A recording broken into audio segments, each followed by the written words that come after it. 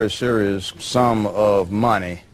You say you cashed on her behalf almost $5,000 in checks during the course of a month before you discovered that there was nothing to cover them. Then there was a check given to you by the defendant that was a bad check, that was supposedly her boyfriend's check to cover your losses, and then there's a small sum that you have been paid back. So you say you are now out of pocket about $4,650 thanks to the defendant. You first. Well, Your Honor, it all started, I've known Ariel, her family, I've known her family for about 18 years off and on. I grew up with her mother and her aunt. It all started around March 31st, well actually before that, it started before that, when she came to me, and she's been telling everybody, as far as family-wise, that she had an inheritance from her grandmother, and that she just had to wait till she was 18 to be able to access her funds. When the time came, as far as her 18th birthday, she came to me and said, well, I got a couple fees and things that need to be paid as far as for her prom dress, and she had some other bills that needed to be paid as far as for her family, as far as cell phones and food and other things like that, of that nature. And she also gave me the story of her being pregnant, and I said, okay, well, this is unfortunate. She's 18, and I know how that situation was because I was a young mother myself. And so I listened to her story, and I said, okay, well, she said, well, unfortunately, though, she wasn't able to access her own account without her grandfather's consent, without his signature, but she needed help. But she said, well, I can access it through checks. I just can't go to the actual bank and withdraw the actual cash. I said, okay. She came to me, and I said, well, let me see if what I can do. I have an account, because she asked her aunt first, which is her mother's sister, to cash checks. Aunt declined. Yes. Said she didn't have the money. And that's when I was put in a situation of, well, why don't you ask your Auntie Teresa? And I said, well, okay, let me see what I can do to help you. So she came to me March 31st and presented the first check in the amount of $250. And then she presented me another one, I believe, same day, but in a different amount of $500.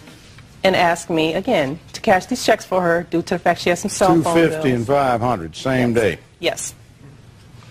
And said, well, I need a cell phone bill paid. They didn't have any food in the house, and there's quite a few children in there. So being the parent that I am, I didn't want to see the other kids going hungry. Wait a minute. What other kids going hungry? As far as her brothers, her sisters. What about your friend, girlfriend, her aunt? Well, her mother and her aunt didn't really have the finances to cover it because they were paying some bills. Her mother couldn't cover it. What about your friend, her aunt? She couldn't cover it either. So she's going to help out in the same her house. Nieces and nephews. Right, because they all... How noble. Well, they all live in the same house, and another part of the story was the fact that her aunt was supposed to be on the account with Ariel, and was the reason why... Another reason she couldn't cash the checks is because her aunt was taking the money out and wasn't depositing anything back in it. Well, how does the aunt get money out of a trust fund unless she is the trustee by drafts or checks drawn on that account without the signatory authority to do so? It doesn't make sense. No, that's just the story I was given. That's the story you're given. Right. Now, you know this family for 18 years. Yes, sir. You've known her and considered her a play niece for 4 years, yes, since she's been 14. Now, what's wrong with this picture? Grandfather won't okay it. Mother is too broke busted. Aunt won't okay it. And you decide to help her get around her adult kin and their decisions relative to grandmother's estate. Why should I have a problem with that concept?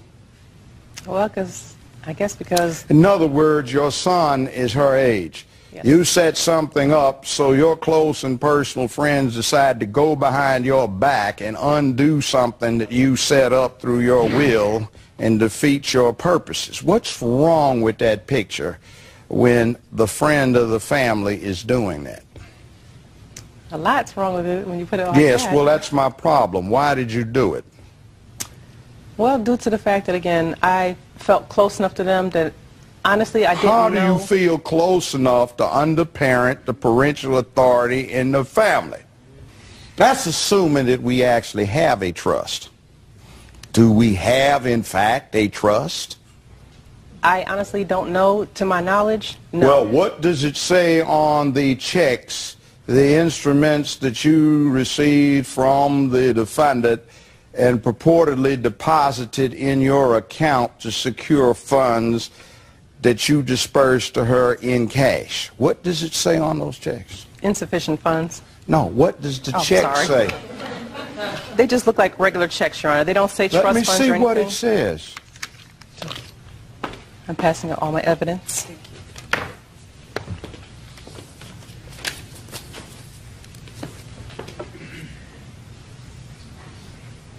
How in the world is she supposed to just turned 18, write money on checks on an account she has personally? Where's the trust? These things just indicate she can sign it on her own. There's nothing in there that dedicates any trustee or any executor has to go and deal with this. Any guardian's got to do anything with this. It's just a personal account. Yeah, and I played the naive role on that. We'll be right back with Judge Joe Brown. So why do you write these checks to the plaintiff? Because she asked me for loans. Oh, her idea. She told me that she needed to get her car fixed, and she said that she wanted to get She her cell needed the phone money, from not home. you. No. We're back with Judge Joe Brown. The plaintiff in this case says her friend's daughter needed to access some money, so she used her account to cash checks for her. She says the checks came back insufficient, causing her account to be overdrawn. Let's take a look. What have you got to say? Well, Your Honor, all of that stuff that she just told you, all of that was false. What about the checks I'm looking at? What are they? That false? No, the checks are not false. Ariel D. Rawls. Yes. They are processed. How did we come to have $4,650 worth of processed checks when we give you credit for what you paid her to reimburse her? Oh, and Navy Federal Credit Union. Keep going. We were not hurting financially. My mother is an STNA. My mother is a certified STNA. My aunt, she's an STNA, and she deals with MRDD people. Oh. So we were not having trouble financially. We didn't. So why do you write these checks to the plaintiff? Because she asked me for loans. Oh, it was her idea. She told me that she needed to get her car fixed, and she said that she wanted to get her cell phone. She needed the money, not you. No. Well, is this a trust fund, or are these accounts? Is this the money in the account from a trust, or what? It's money in the account from a trust fund. You got $23,000 from your late grandmother. Yes, I did. Well, what does your grandfather have to do with this? What does he have to do with it? Well, him and my grandmother set it up. So, how are you supposed to get money out of the trust fund that your grandmother set up when your grandfather is the trustee or the administrator and he's not okaying it? How are you supposed to get money from the trust into your personal bank account? My grandfather transferred everything over and put it in my name and took it out of his and my grandmother's. He did? Yes, Why he did. did he do that? Since he'd have to get permission from the probate court to do it. So how does he manage to disperse it without the court's permission? And if he did, why do you need to go to her? Why can't you just go to your own bank with your own check, write it out, sign it, present your ID, and get your own funds out of your own bank account? She never cashed those checks for me. She came to me asking me for Oh, loans. you didn't get any of it? No, I didn't. Why did you tender to her this check from your boyfriend? From my boyfriend. Because she said that the checks had returned back insufficient funds. Of course they did, because you couldn't have gotten any trust fund money because There is nothing that's deposited in your account, because if there was one, your grandfather couldn't disperse it to you without going back to court. So your boyfriend wrote a check for your benefit to give to the plaintiff. And that's a lie. To do what? To cover it up. How much was it? Cover what up? You said the magic words, cover it up. She came to me telling me that she owed the bank $4,000, and I couldn't understand why. Like I said, the first What happened to the $4,000? What happened to it?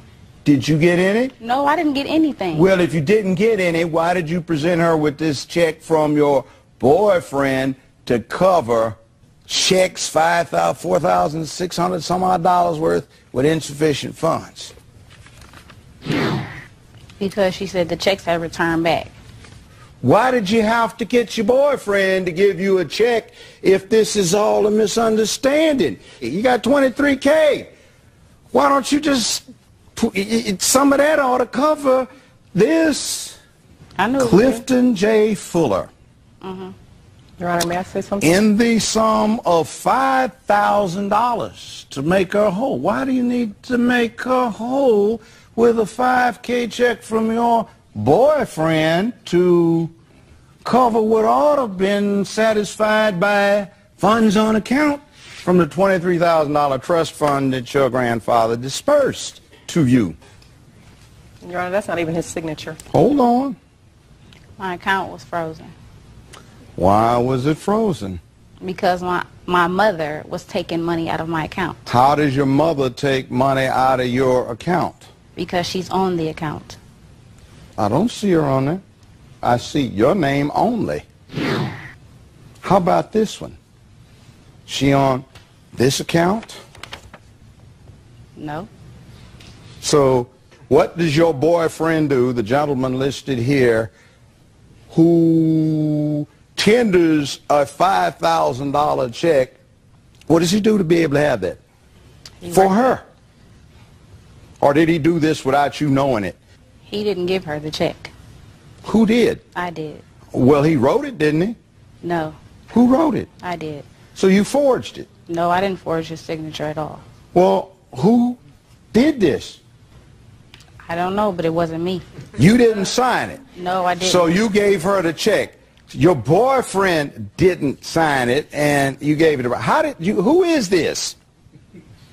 Who did this? Who is this? And why are you lying to me? I'm not lying to you. Through your teeth. I'm not lying at all. The truth is not in you. I'm telling you the truth. We'll be back with more Judge Joe Brown in a moment.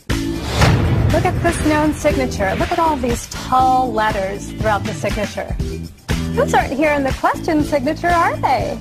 So it's obvious, Judge, that these signatures weren't written by the same person.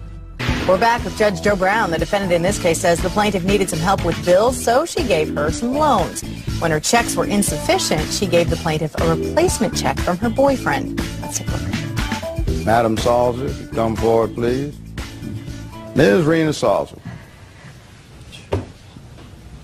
would you please, for the record, for this matter, state what your business is? I am a forensic document examiner. Handwriting analyst, right? That's right. Would you tell us what you were charged with doing in this particular matter? I was instructed to examine the question signature and compare it to the defendant's known signature. $5,000 check we've seen That's right. displayed up Exhibit there. A, please. That one. Now, did you have a sample of the defendant's handwriting? I did. So Where- here we have the questioned check. Exhibit B, please. This is the questioned signature from the check. And this is the known signature of the defendant's boyfriend. So, in order to conclusively identify two or more specimens of handwriting as having been executed by the same person, there has to be an absence of fundamental, unexplainable differences in combination with similarities in all important details. And as you can see, these signatures are very different. There are many fundamental, unexplainable differences between them because they're constructed differently. Look at this known signature. Look at all these tall letters throughout the signature. Those aren't here in the question signature, are they? And the letters O-N and E-R in the known signature are made with a wavy line. And in the question signature, those letters are distinctly formed, O-N-E-R, so that you can read them. So it's obvious, Judge, that these signatures weren't written by the same person. All right. Now, do you have any idea who wrote the signature on the instrument in question? Well, what's interesting about handwriting is that it's an ingrained habit. So it's extremely difficult for anyone to suppress their own writing habits when they're trying to copy someone else's. So that brings us to Exhibit D, please. So I compared the question signature to the defendant's known signature. And sure enough, her own writing habits appear in the question signature. Look at this. We have a circle over the I to dot it. We have a circle up there in the question signature as well. Look, we have these short, tightly looped L's in the defendant's known signature. Those are also here in the question signature. And look at how this R is formed right there. Look at this R. And the general slant is the same, and the general letter proportion is the same between the two. So, Judge Joe Brown, it's obvious that these were written by the same person. Well, in other words, it's obvious that the defendant is a person that signed the instrument in question for $5,000. You got it. All right. Thank you very much. You're welcome, Judge.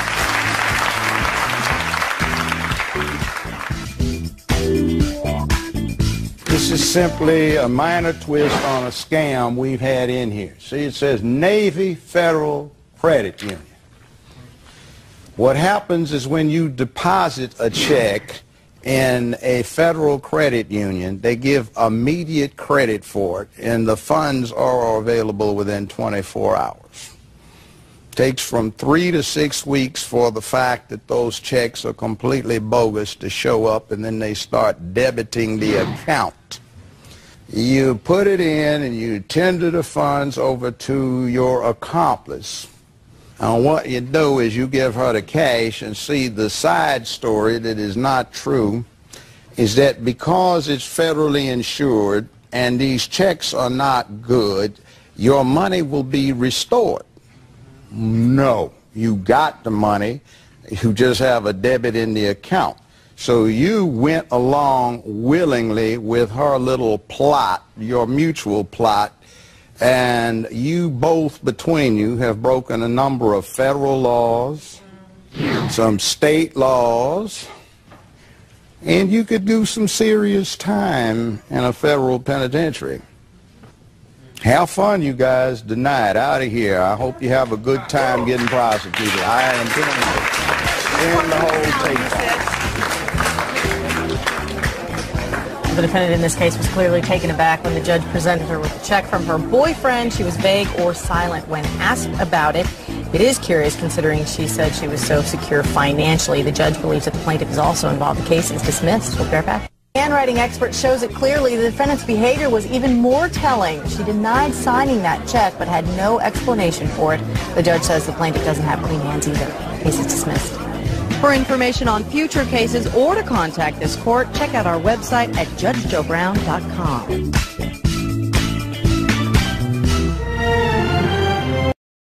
An evil eye sparks a nasty brawl. And I didn't like the way you was looking at me. I'm like, dude, I look at you how I want to look at you. And he socks me. You say you beat him up. There is no good neighbor policy when a man is beaten up after he looks at his neighbor the wrong way. Concrete mixer Danny Blanchett is suing his neighbor for medical bills. Defendant Jamal Conley is countersuing for his medical bills because the plaintiff threw first.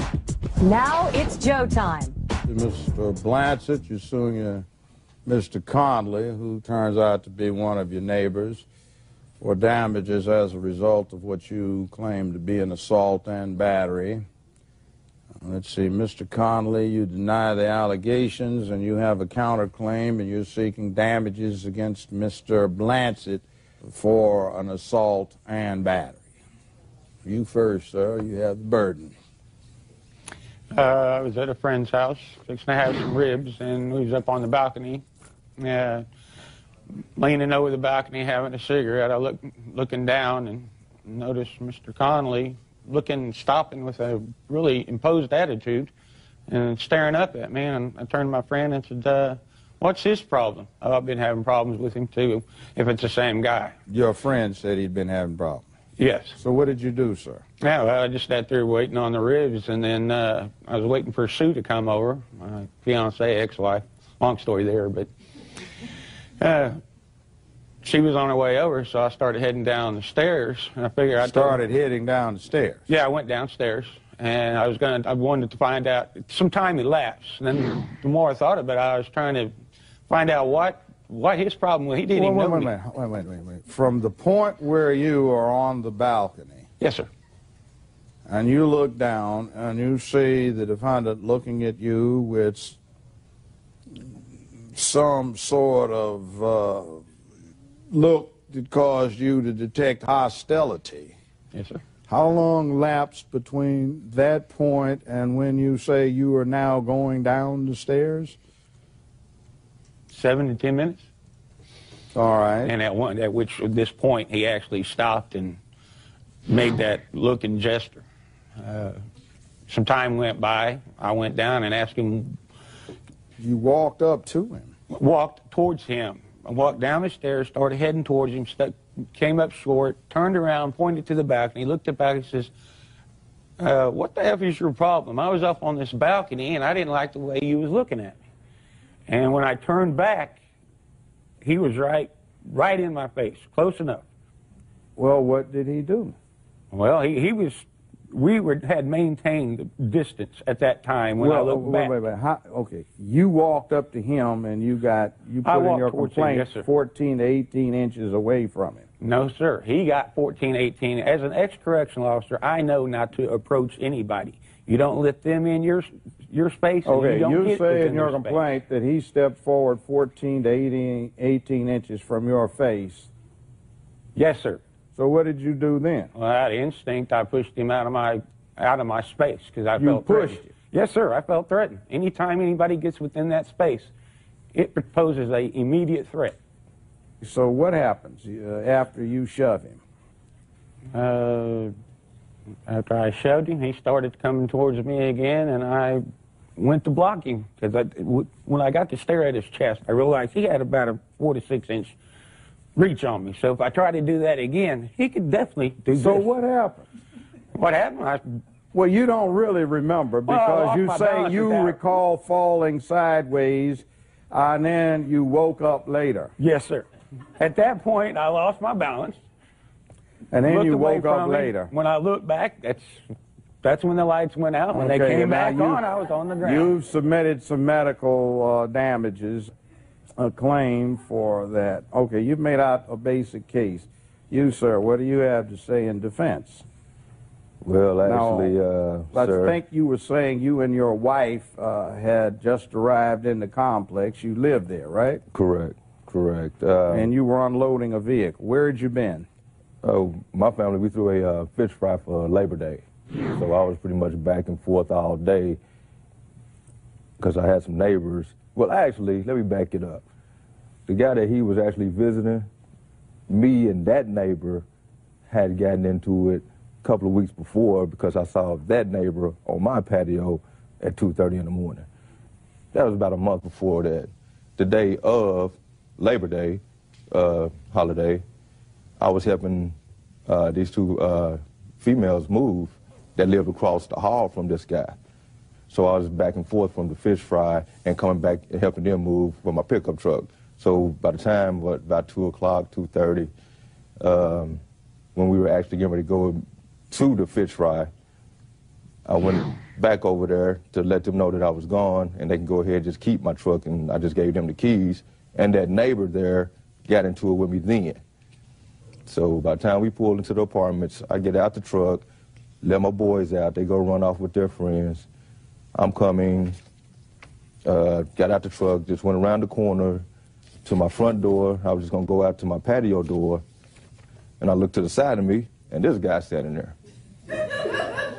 And he's like, "What's up?" I'm like, what's up?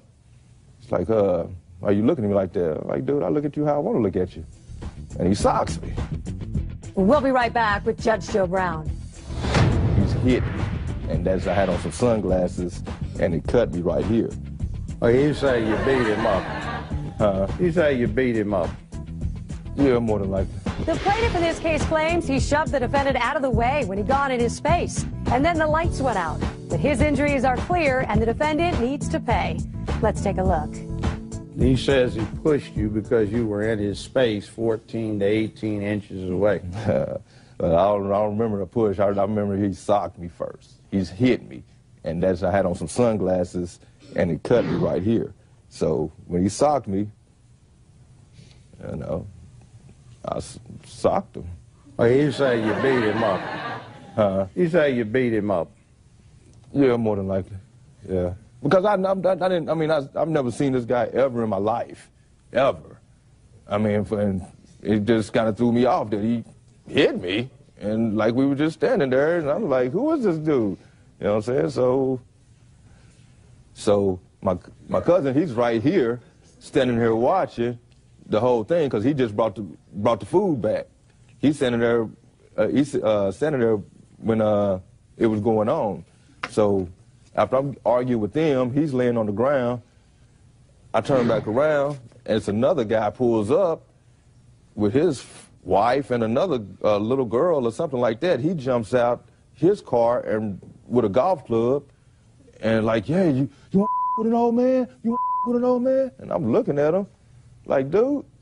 And my hands cut open and bleeding and what have you from this guy here. So when I see that guy, I'm like, dude, that's whatever, you know. But then he cowers down, you know, but I don't know what's going on, because my cousin, he's like standing about right here from me in the parking lot, and I'm looking at this guy jumping out the car. Then that's when my cousin, like, pulled a gun, because that guy came jumping out with a golf club. That's the one over here. He had the pistol. Well, it just happened. Now, so I've got quick. your damages. Now, your contention is he started it, and your contention is he started it. Right. We weren't even at the house for like 5 minutes. Well, I can do this. I'm going to hear from you, please, ma'am. You are the plaintiff's wife. Fiance. Fiance. Well, you have the same last name. We were married once. Okay, you divorced him at one time, now you decided to marry him again. I divorced her. Okay. All right, you saw what he is describing? No, actually, I was at home. I didn't see any of it. You didn't see anything? No. Okay, well, all right. You, sir, you come on back up, Ms. Blancy. All right, Mr. Marshall. Yes, sir. You're Mr. Connolly's cousin. Do you have anything to offer? I mean, just like he said, what happened was we pulled in. You saw what he saw? Yeah. So you shove him back to put him outside of your reach, your space, but you caused your space to intrude on him. I can't do anything with your complaint because you got what you brought on yourself. Now, that means you prevail on your cross complaint on the issue of liability. You're not asking for any punitive damages. You're simply asking for your medical. So you'll get $3,613 in your cost. And this courtroom is now in recess. This case gives new meaning to neighborhood watch. The stare down got physical. The plaintiff went looking for trouble, and he found it. He gets nothing in the courtroom today. The defendant recovers on his counterclaim. On today's Judge Joe Brown, they were going to the chapel, going to get married. We went out for 7.5 years. We were engaged for 2. Longer than most. Then she left him at the altar. She informs me that she's been seeing someone else for about a month. That's cold-blooded. In life, it's about being real. It's about taking care of your own business. Real cases, a passion for justice. Judge Joe Brown. In the courtroom today, he says his wife-to-be turned runaway bride, and she took the engagement ring with her. Real estate broker Aaron Losness says his ex-fiance won't return the engagement ring. Defendant Allison Lee says she took the ring because she paid for it. Now, here's Judge Joe Brown. Let's see, you're suing the defendant for your contribution to the cost of an engagement ring. You say she called the wedding off 10 days before it was to occur and advised you that she had started seeing someone else. Is that right? That's correct. And how long had you been acquainted with the defendant? We went out for 7.5 years. We lived together for 6. We worked together for 6. We were engaged for 2. A lot longer than most. Right. We get 2 weeks, 3 days, a month, you know. The whole thing started over this check for $4,600 that I gave her dad for an engagement ring. The reason why I gave it to them is because her parents knew wholesale jewelers. She was very particular with the type of ring she wanted. She's a princess. She wanted the princess cut. She wanted the platinum, everything done to her specifications. So the ring took 8 months to make. Here's a copy of the check for the ring. 8 months later, her mother hands me the ring. Lots of energy, I see. Now that it's constructed, we're at a restaurant where we work, Dad. There's 10 people there, family and friends. I see the ring. I have it probably for about 2 minutes, and then I get on one knee and I propose to her. And I have pictures of me proposing to her as well. From there, that was in January. Then 10 days before the wedding, just like you had said, she informs me that she's been seeing someone else for about a month and breaks it off. I have a copy of the wedding license, too. She tells me that she's been seeing this other person, and, Your Honor, I did not see this coming at all. Just 2 hours before she told me, she went and bought the flower girl's dress. Not to mention, the only indication I might have seen was that 2 months earlier, she said we should stop having sex until the wedding day. Thinking it's special. This has nothing to do with whether I owe you money for the ring or not. I'm just trying to lay the groundwork of what I'm dealing with. Our sexual life have anything to do with whether I owe him money? It's apparently, like, excuse me, hold on. Let me give you a piece of advisement as to a thing that the court has in mind. Historically, if the bride backs out of it or the groom has good cause to back out of it, the item is returned to the groom. So, now, let's get into that. I heard somebody out there got caught in that situation. Now, let's get back to this. I see, reading this, that the bride has, in fact, the ring, right? Right. Well, and what you want is what you put into the ring. Right. Not a penny more. Not one penny more. It's $4,600 you say you put down. Right, I have that check that I wrote from my mother and I's joint account. It had nothing to do with her money. That was payment for the ring. And right then when we discussed, she told me that she was seeing this other guy, we had a joint checking account. In that joint checking account, there was roughly $7,300 in there. That was on a Tuesday night. The Thursday prior, I have a deposit for $5,100 from AAA for my car being vandalized and my stuff being sold that was mine, not hers. There's also a deposit of $2,500 that my father gave us as a pre-wedding gift, partial. So I'm not insinuating that she waited for those items to clear before she left me, but she couldn't have picked a better time to leave me, monetarily speaking. So she said that she needed most of the money because she had to get a first and last month's rent, deposit, whatnot. So out of the $7,300... I didn't ask for that money. You gave me that money. I took $2,000, you know what? And she took the rest. I wouldn't have given you 2 cents had it been me. I wouldn't have got